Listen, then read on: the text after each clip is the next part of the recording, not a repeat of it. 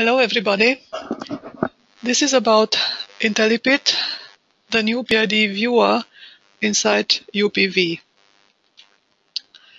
What I'm going to show in the live demo are the following features: viewing of PID graphics and attributes, colorizing objects manually or based on properties, searching objects based on attribute values, linking PID objects to 3D model objects, creation of reports, exporting data to PDF, and navigation across OPCs. I am now starting the live demo. In UPV, you can open the IntelliPID module and just open the drawings, which you will see listed in areas and units.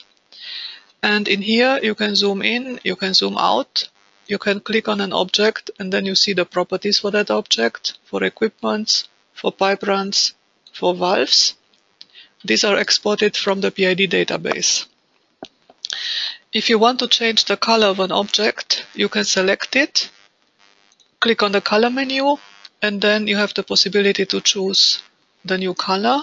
I can choose another object and also switch to another color, but it's also possible to select multiple objects and colorize those objects as well.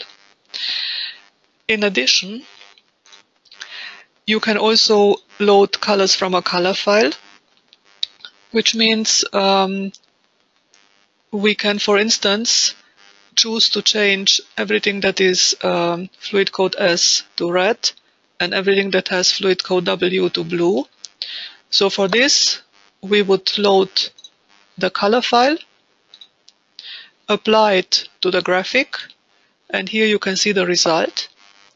And the same functionality is also available on the 3D side.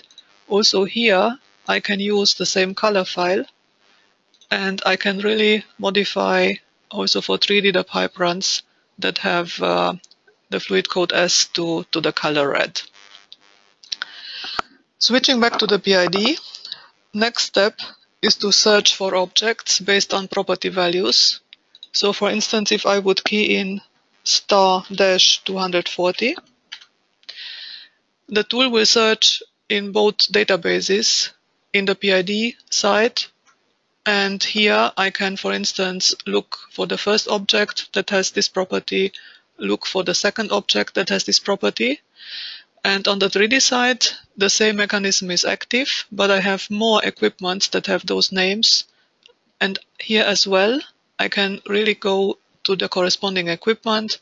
I can move to the next one, and the software will just go through the objects that it finds, same way like it does for the PID.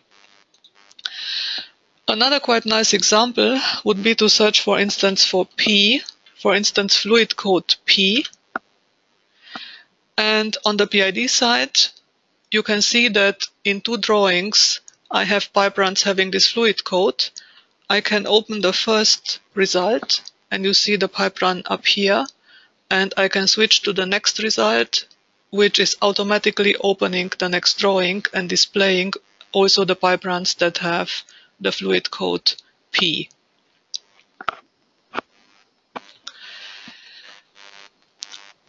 Another very nice function is the possibility to navigate from PID to 3D, but also the other way. If I click on this heat exchanger, I can use the Find in 3D button, and it will just go to the 3D system and highlight this object. But I can also click on an object in 3D, like this vessel, and here you see that it finds an IntelliPID link, and if I select it, it will automatically jump to the object on the PID.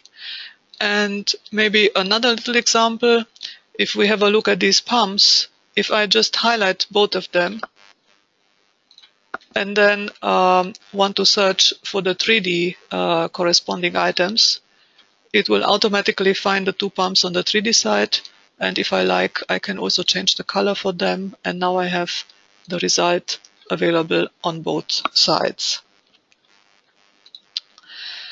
Next step would be the creation of reports. The creation of reports would allow me to choose which attributes I want to see. I could, for instance, add equipment type to this list. And if I click OK, I am prompted to select a file to save the result. And I can open the folder and just open the report. And you see here is the dataset created from UniversalPlantViewer.